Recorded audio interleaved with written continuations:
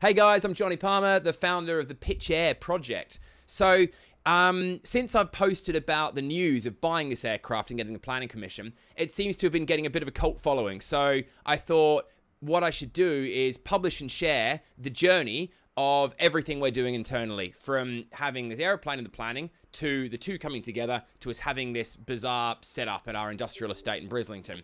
I'm hoping in doing that, the lessons that we learn from the mistakes and the engineering and so on can be of benefit to other people. Maybe it could inspire people, or maybe it could enable people to have their own aircraft fuselage in their yard.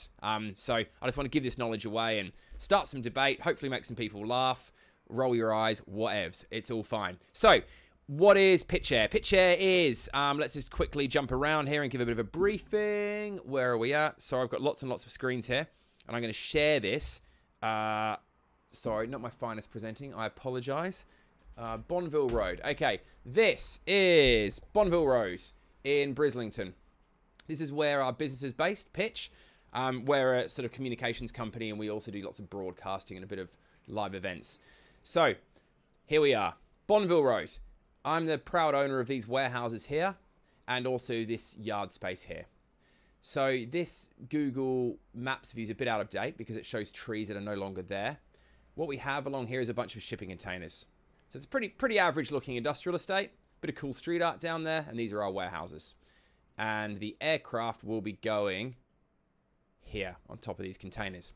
Let's look at a different view now in SketchUp. This is a site plan. So if you look here, you'll see that this is Bonneville Road. These are the warehouses. These are the containers.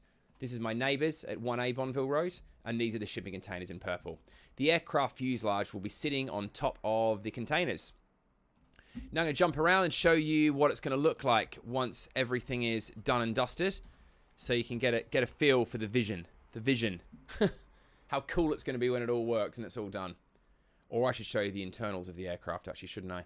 So let's have a quick look. Okay, here we go. This is the inside. It's big, hey? It's like 40 meters long, I think. So it's got a proper cockpit. All the avionics are in there, all from the 60s.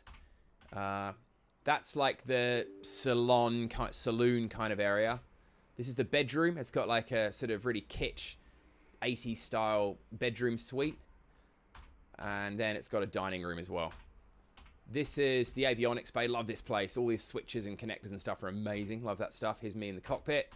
And that's what it looks like from the outside. So when we talk about the private jet, it's not as flashy as it sounds. That's what she looks like.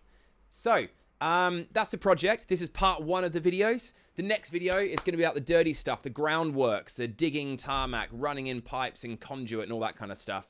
And if you're interested, follow the hashtag PytchAir, PytchAir. I'm going to smash these videos out. Hopefully they're interesting and useful to people. If they're not interesting to you, don't watch them. And if you want to start a debate or have a chat, bring it on. It's great fun. See you soon.